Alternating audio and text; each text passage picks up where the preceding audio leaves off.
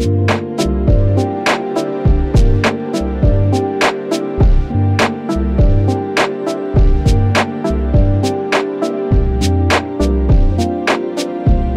Raymond of Assassin's Creed fame launched her new studio Haven exactly a year ago, and today, PlayStation delivered a preemptive strike and acquired it.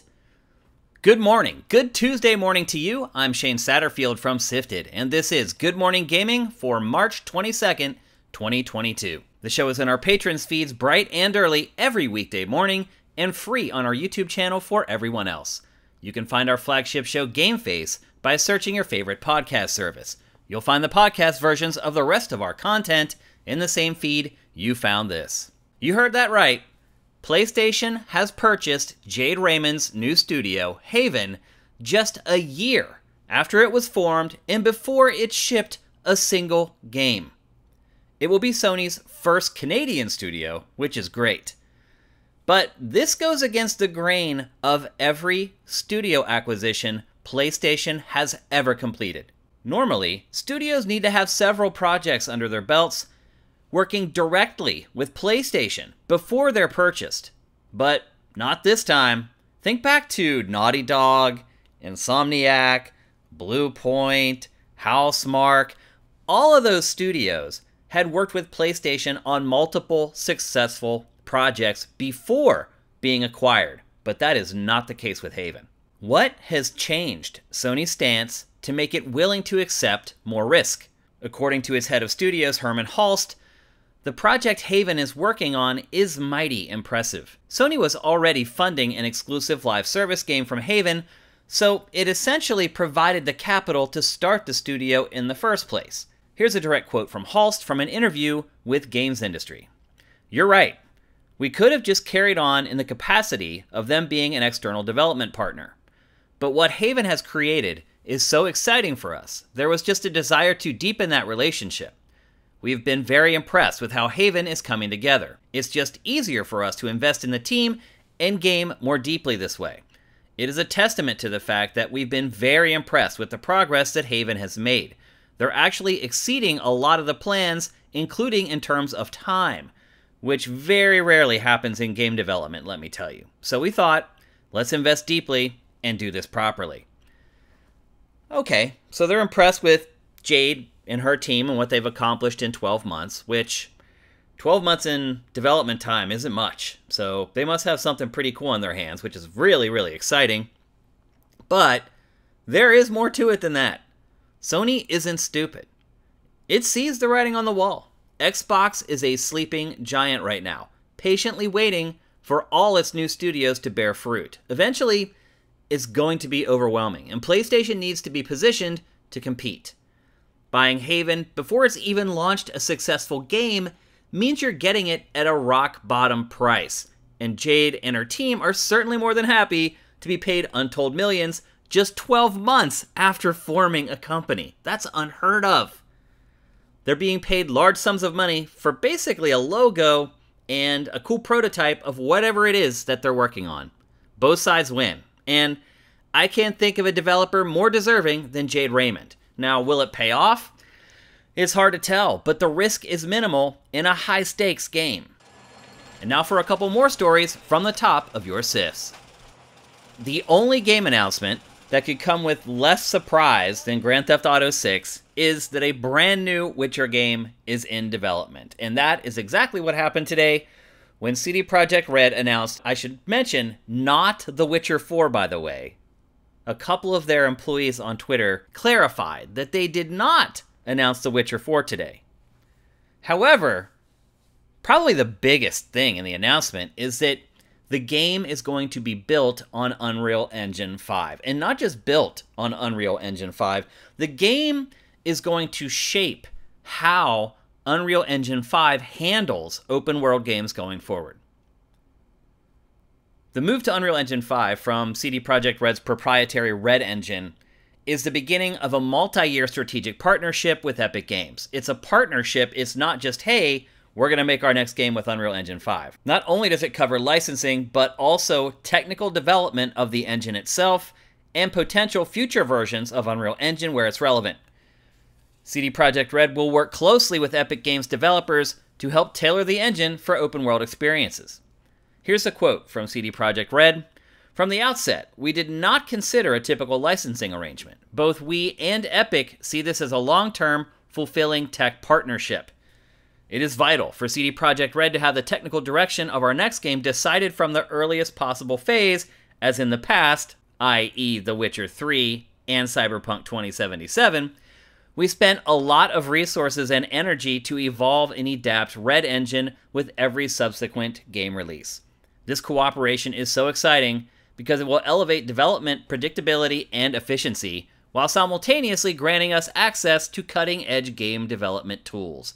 I can't wait for the great games we're going to create using Unreal Engine 5. Probably the bigger news to fans of The Witcher is that CD Projekt Red announced that the new game, while it's not The Witcher 4, it will be kicking off a brand new saga in the Witcher franchise. This is really the best possible news all around.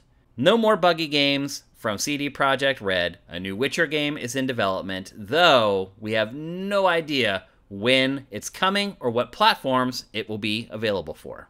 Stay tuned. Hot on the heels of Unreal's big announcement with CD Projekt Red, Unity today unveiled an impressive tech demo called Enemies for GDC 2022. For those of you who don't know, GDC, the Game Developers Conference, is an annual conference where literally tens of thousands of game developers from all walks of life, the big AAA guys, the indie guys, everyone's there. They all get together and basically talk shop for 3 or 4 days in San Francisco.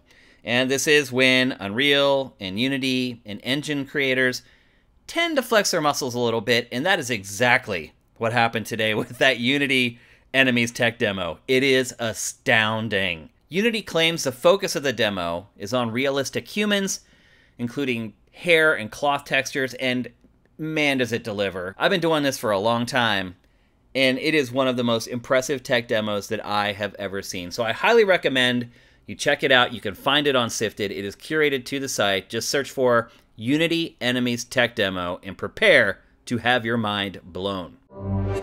The first reviews for Shinji Mikami's new IP Ghostwire are in, and they're not great. Ghostwire Tokyo right now is sitting at roughly a 76 between the PC and the PS5 versions. Now, you're probably saying, Shane, come on now. 76 isn't bad. You're right, if you review games on a 10-point scale, which this industry does not do. You know as well as I do that a 7.5 is just slightly above average instead of the 5 that you would expect. So it's a little disappointing. While most reviews are praising its realistic rendition of the Shibuya district of Tokyo, just as many feel that the gameplay just isn't quite up to scratch. We'll be sharing our impressions of the game live today on GameFace. The stream goes up at 1 p.m. Pacific, 4 p.m. Eastern at twitch.tv/SiftedGames. We'll see you there.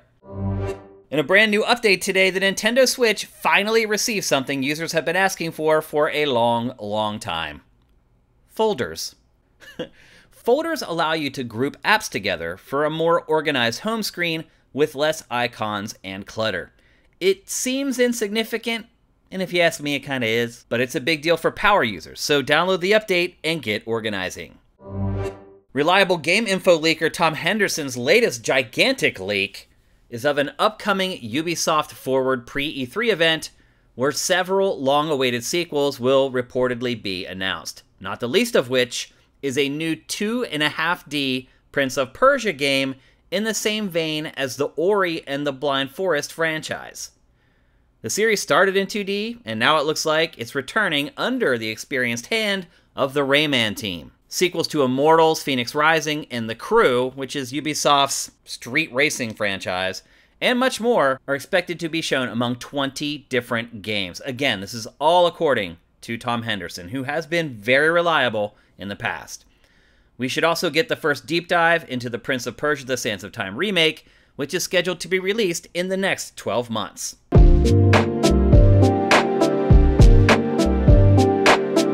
Let's take a break, and when we come back, we'll tackle today's boss fight.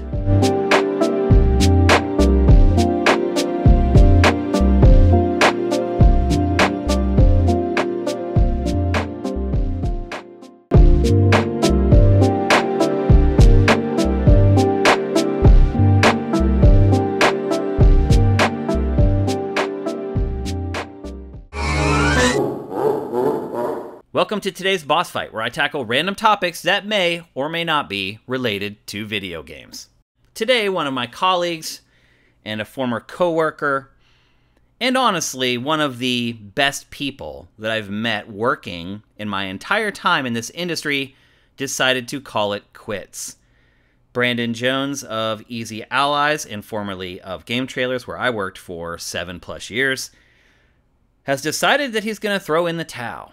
He claims that he had made the decision at some point last year, but decided to announce it today, and he's going to wrap things up quickly. He says he's going to do as many podcasts and streams as he can. He wants to go out in a blaze of glory. And it's hard to understand why this is happening. I think for most people it would be, because I think most people who support things like SIFTD and support things like Easy Allies, you guys are the hardest of the hardcore. There's just no denying it. If you're willing to pay a monthly subscription to get game information from people that you trust, you are in the vast minority. And thank heavens for you. Without you guys, there is no SIFTD. I'm not sitting here right now doing Good Morning Gaming without people like you and people that support Patreons like Easy Allies. But still, a lot of people will look at the jobs that we do like a dream job. And I'm sure a lot of our patrons at SIFTD think what I do is a dream job. And I'm sure a lot of Easy Allies patrons feel like what Brandon is doing or was doing would be a dream job for them. But it's not all cake and cookies and unicorns. And I know you've heard this before. But take a look around. How many games journalists do you see that are Brandon's age, my age? Not many. Why do you think that is? Look, I'm not going to pretend to guess why Brandon decided to step down, but as someone his age who has been doing it even longer than he has, I have some ideas. I think about this stuff all the time. And recently, there has been some health issues with Brandon's son, and while he says that the decision was made last year, it's hard not to at least wonder if some of the health-related stuff with his child helped nudge him to make the decision and pull the trigger on it. But why is there such an expiration date, it appears, on game journalists in the industry? I think it's a combination of factors, and again, I have not spoken to Brandon about why he's leaving. I just sent him a congratulatory text message, but we did not have a conversation about it. And so I don't have any inside information from Brandon about why this is happening. This is just all conjecture on my part based upon my experiences and what I've been living. It is a dream job. There's no denying it. If you had told me when I was 17 or 18 that one day I would be living in California and I would be essentially reviewing video games for a living, and I would have done it for 25 years, I would have said, you're crazy, but if you're telling me the truth, oh my God, I'm so freaking lucky. So don't think that it's lost on me how fortunate I have been, and Brandon was, to do what we've done for over 2 decades. But the reason people get out of it eventually is, one, there's kind of a ceiling. No one's going to get rich working in games journalism. It's just not going to happen. And, you know, not everyone is worried about getting rich, quote unquote. Some people are just more than happy to be able to make a living doing what they love. I know I fall into that camp. I've never been concerned about being rich. I always just hoped that I could have an enjoyable life doing something that I enjoyed for a living. And that's happened. Now, it didn't happen on accident. It happened because I worked my ass off. And I have worked my ass off since 1995 or 1996, when I was in college full-time at Temple University and running a gaming website full-time, while, I would add, working a normal job 35 hours a week. I did that for my last 2 years of college, and then graduated with honors, and then, sure, okay, there was a little bit of luck involved getting my first job at GameSpot. But I was probably one of the first people to graduate with a journalism degree who had worked towards that goal versus working in sports journalism or any other form of journalism. So it wasn't handed to me, and it wasn't handed to Jones either. Jones had the foresight, and he had the motivation, and he had the work ethic to launch a startup, GameTrailers.com. And thank God he did. Because he started Game Trailers, and him and his crew of buddies who he had gone to school with his whole life, their project ended up getting purchased by MTV. I mean, I can't even tell you how awesome that is for someone from my generation. And then I get hired as the first person from the outside to come there and work. And it was intimidating going to work there for the first time. I knew no one there other than the people I had interviewed with. But the person who broke the ice was Brandon. He was the first guy to come up to me and try to have a real conversation. Not just, hey, you're Shane. Glad to have you here. Hope we do good stuff. Like, sit down and have a real conversation with me and try to get to know me. I will always remember that. Because you guys have all had first days on the job. You're nervous. You're afraid everyone's going to hate you. You're afraid you're going to make a stupid mistake or whatever. But Jones disarmed all that for me. He was the conduit. He took me around and introduced me to everybody because I'd only met a couple people during the interview process before they hired me. So I owe Jones so much. I mean, without my 7 or 8 years at Game Trailers, who knows what would have happened to my career. I would have stayed at G4 instead of leaving, and G4 only stuck around a couple more years after that. If I had stuck around at G4, who knows? My career could have been over. And that brings up why I believe you do not see a lot of older people in games journalism anymore, or ever really. It's a grind. It is a grind. It is a dream job that you have to do obsessively. You feel like you're always paying for the privilege to do it. I work, and I know people, I say this, and I'm sure it just goes in one ear and out the other, and people are like, oh, he's exaggerating. Everybody says they work long. I work 14 hours a day, every day. That's Saturday, Sunday, every day. One day on the weekend, I may get a little time, but that time's going to be spent playing games, so does that count as work or not? I guess it does, because I have to do it to be able to do the other stuff that I do. If I don't play the games, everything else I do is pointless. I won't be informed. I won't be good at my job. And it can burn you out.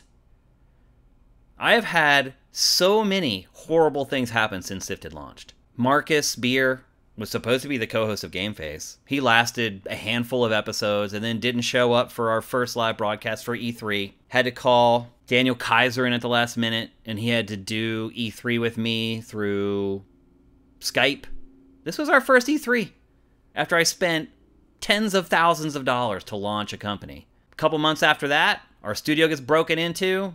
We get completely cleaned out. Everything's stolen. A year and some after that, my dad and my sister die in a car accident. Couldn't take time to grieve. I just couldn't. If I had done that, my company would have died. And so I spent maybe 3 days sitting on that, and then it was back to work. We have lost our studio 3 or 4 times. We have had mass exodus of patrons and subscribers through COVID. It has been a battle. And I would be lying if there haven't been times where I was like, what am I doing? I'm too old for this crap. I have said it out loud to myself. I can't tell you how many times in the last 6 years that SIFTD has been operating. And I know Brandon has said it too. And sometimes when you have a big life change, something that happens that puts everything in perspective, you make a big change. And that has happened for a lot of the older folks who have worked in games journalism. Look at other journalism fields. Look, watch CNN or any of the news networks. Look how old the people are that are still working there. Those jobs aren't easy either, but they are still there. Why is that? Because in those fields, experience, expertise, knowledge are valued. That's not really the case with games journalism. People who are looking for information on games, they're not really seeking out someone that they know has been doing it for a long time. They're looking for someone who's entertaining, someone who's young, someone who looks like them. And so one, there just aren't a lot of jobs for people who get a little older in this industry. There's only a handful of editor-in-chief jobs. There's only a handful of supervising producer or executive producer jobs. And generally, those people that have those jobs, they don't leave. So eventually you hit the ceiling in this industry, and you start to get aged out. When big gaming websites hire new people in high position roles, they are very rarely people who are experienced. They're someone who came from somewhere where they built maybe a big social media following, a lot of Twitter followers, maybe they built a big YouTube channel, they're an influencer, something like that. Those tend to be the people who get the jobs. And it's not hard to get the drift. You realize very quickly that there aren't a lot of opportunities for older folks, and honestly, a lot of people just move on. So either you age out, and there just aren't any opportunities for you, or you burn out, or you do both. And so it's very difficult to be an older professional and stay in this industry. So a lot of people move to being consultants, they move to development in some way, or they work as a community manager for a studio. And the people who don't get those jobs just wash out and have to start over. I've seen several people that I looked up to when I started doing this who are now working at Walmart. And so it could be that Jones just realized that life is too short. It could be that he realized that his priorities were out of whack. It could be that the job just ground him to a pulp. More likely, it was all three, and he finally just said to himself, I'm too old for this crap.